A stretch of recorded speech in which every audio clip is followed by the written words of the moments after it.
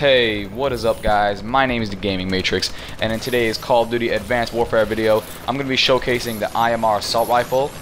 So in this gameplay here, I go around 25 and 1. Not my best, but pretty decent, you know. And one quick note is that this gameplay is a little messed up. Sound effects and the visuals are kind of off. I don't know what happened when I captured it, but that's what happened. So just don't mind that, guys.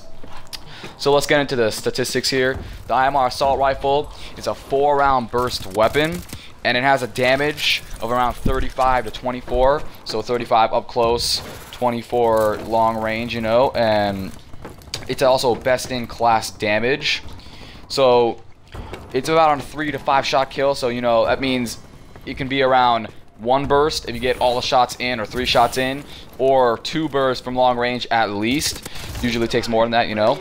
And then the rounds per minute of this gun means, you know, how many bullets it shoots per minute is 978, which is pretty fast, faster than most assault rifles. But keep in mind, guys, this is a 4-round burst weapon. And also, this gun, what's I think the most unique thing about it is it prints its own ammo. Therefore, you don't have to use scavenger, you know. It prints 4 bullets every 5 seconds. So yeah, and here's my class setup, guys. I put on the stock, the suppressor. You can also use foregrip if you want, but I don't think it's that needed because the recoil on this gun is already very low and very great.